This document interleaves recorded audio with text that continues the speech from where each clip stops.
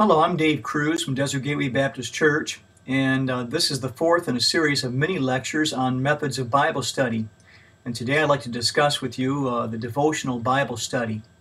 Now, many believers will depend upon booklets like this. Baptist Bread is what we use in our church, and they depend upon those for their devotional life. Now, these booklets are fine. They're very good, as a matter of fact. But you'll find that each page for each day will have a passage of Scripture, and then they'll explain the Scripture just briefly and then give an application or maybe some illustration you can think about the Lord throughout the day. And these are good, but we don't want you to depend upon these things. As a new believer in Christ, you become a babe in Christ. And babies need to be spoon-fed, obviously. But after a period of time, you want the child to grow up where they can start feeding themselves. And the whole point of these mini lectures is to teach you and to help you learn how to feed yourself rather than depending upon other people to give you the Word of God. Now, today we're talking about this devotional Bible study. What is a devotional Bible study?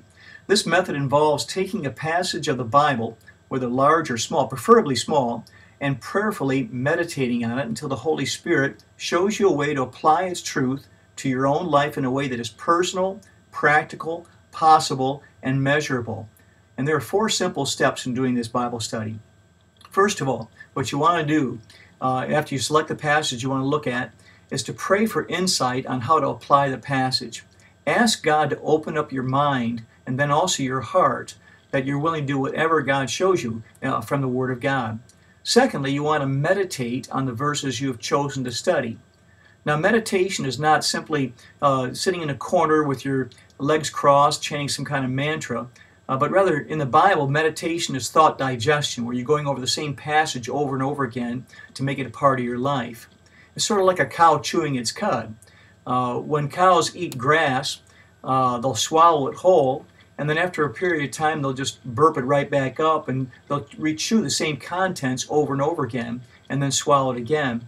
And that's chewing the cud. That's what meditation basically is. Meditation is going over the same material over and over again until it becomes a part of your life. Now, there are several ways that you can meditate upon the Scriptures, and I'll give you some suggestions here. First of all, you can visualize the scene of the narrative in your mind, if it's a narrative, and trying to place yourself in their sandals. What must have been like to witness Elijah and the false prophets of Baal up on Mount Carmel? What was it like to sit by the Sea of Galilee, listen to Jesus talk? And what was it like to witness in the Valley of Elah, David beheading Goliath? I mean, those are wonderful stories, but so you can visualize the scene. Now, what would you do if you were in that position? You can ask yourself those questions. Secondly, you can emphasize words in the passage under study. Read it through several times, each time placing a different emphasis on each word. For example, you take Philippians 4:13. I can do all things, or I can do all things. I can do all things. I can do all things. In other words, each time you read it through, you'll come up with a different perspective on that verse. Thirdly, you can paraphrase the passage. In other words, you place the passage in your own words. Now, you're not trying to correct the Bible or anything like that. What you're doing is just trying to put it in up-to-date language that you can understand. So you can paraphrase the Bible. Fourthly, you can personalize the passage.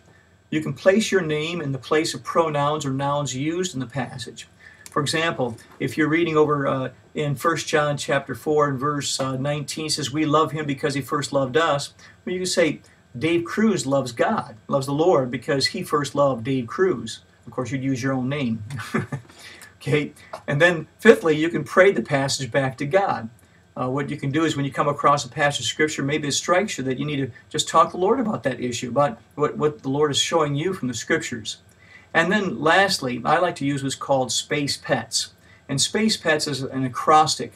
And what you can do is take the acrostic space pets, and each one of those letters represents the first word to a question you want to ask.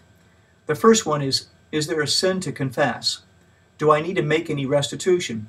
In other words, are you showing me something, God, in this word of yours that I need to correct in my life? Is there something that I've done in my life that's wrong and I need to confess it to you? So you need to ask yourself that question. Does the passage of Scripture also, letter P, would stand for promise to claim? Is there something there that in the Scriptures that God is showing you that you can claim as a promise, as a universal promise? Have you met the conditions for that promise? Thirdly, the A stands for attitude, attitude to change. Am I willing to work on a negative attitude and begin building toward a positive one? And sometimes you come across passages of Scripture that you can really identify with the character. And the Bible doesn't just show all the positive things that Bible characters do, but also the negative ones as well. And sometimes you can learn something about your own human nature as well. So is there an attitude to change? Fourthly, is there a command to obey? And are you willing to obey that command no matter how you feel? That's a good question. Sometimes God points out, the reason why a lot of people don't read the Bible is because every time they pick up that Bible, there's a big finger pointing right back at them, pointing out something that they need to do and correct in their life. But is there a command to obey? You may need to ask yourself that question. Fifthly, is there an example to follow? Is there an example to follow? Is it a positive example for me to copy, or is it a negative one to avoid? And believe me, there's both found in the Word of God, both good guys and bad guys, and you certainly want to avoid the bad ones. Then sixthly, is there a prayer to pray? Is there anything you need to pray back to God? Sometimes you will come across a passage of Scripture that just really pricks your heart, and you need to talk to the Lord about it. And not just confessing sin. Sometimes you need wisdom. Sometimes you need encouragement. But sometimes when you read the Scriptures, it'll point out something lacking in your life you need to talk to the Lord about. Seventhly, is there an error to avoid? Is there any problem that I should be alert to or be aware of? Number 8, is there a truth to believe? As I said before, the Bible has a doctrinal application. Sometimes you come across verses that will talk about God or other biblical teachings and things you need to learn about the Word of God. Is there a truth to believe? And then finally, the S stands for something to praise God for. Or is there something that you can be thankful for? And you'd be surprised how many times God will point things out to you that this is what I've done for you, and you need to be thankful for it. So something to praise God for and something to be thankful for. Now, the third part of this Bible study is to write out an application. And you want this application, first of all, to be personal. You want to write your application in the first person singular, something that you are going to do. Secondly, it needs to be practical. You need to plan a definite course of action which you intend to take. And then thirdly, it has to be possible, something you know you can accomplish. Don't make it so far out of reach that you'll never make it, but something that you can accomplish probably within a week's time. And then it has to be provable, fourthly. Set up some sort of follow-up to check up on your success in doing it. And it has to be measurable so you'll know that you've done it. So therefore, you need to have a time limit. And then finally, you need to memorize a key verse from your study. Now, if you're just studying one verse, that would be the verse you want to memorize. But these are the 4 points of doing a devotional Bible study. Now, very briefly, I'm going to go through just a simple devotion with you and show you how I did mine, okay? In Hebrews chapter 12 and verse 3, we read, "For consider him that endured such contradiction of sinners against himself, lest ye be wearied and faint in your minds." And so what I did, of course, is I prayed, asked God to give me direction there. And then the meditation part, what I did is I paraphrased the verse, put it in my own words. And this is what I said. Each time I get weary of the nonsense that people do to me or around me, I need to consider what Jesus went through for my sake. So that's a paraphrase. And then I went through some of the space pets. Now, not all the space pets will apply to every part of Scripture, but what I did, I just selected a few here. First of all, is there a sin to confess? And sometimes I get weary. Sometimes there's a lack of patience in my life or anger. Maybe there's a desire to give up and quit. And so I put that down as the sins to confess.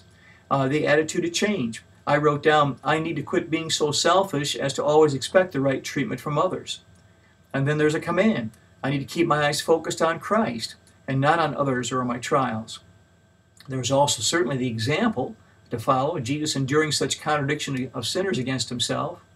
And then for prayer, I just simply said, Lord, help me to develop patience with other people. And then the praise is that Jesus did not quit, but suffered willingly for me. And then for the application, what I wrote down was this. Each time this week, whenever someone irritates me, I will stop and focus upon Christ and ask for His grace to persevere. See, that's measurable. That's something that you can do within a week, and you can check up on yourself. And of course, the memorization is the verse itself, Hebrews 12:3. So that's it. That's how you do a devotional Bible study. And this can take anywhere from 10 to 20 minutes to do. And you'll find it very rewarding. And make sure that you keep a notebook. Make sure you write down these things. And sometimes when you write things down in months ahead, you can reflect back on what you've studied, and it'll help you to grow. Sometimes I found that pastor will preach on the very message, the very text I was studying on previously, and it's very interesting to watch how God works that way. Well, that's all I have to say. By the way, this board right here is my wife's idea, so thank you, Marty.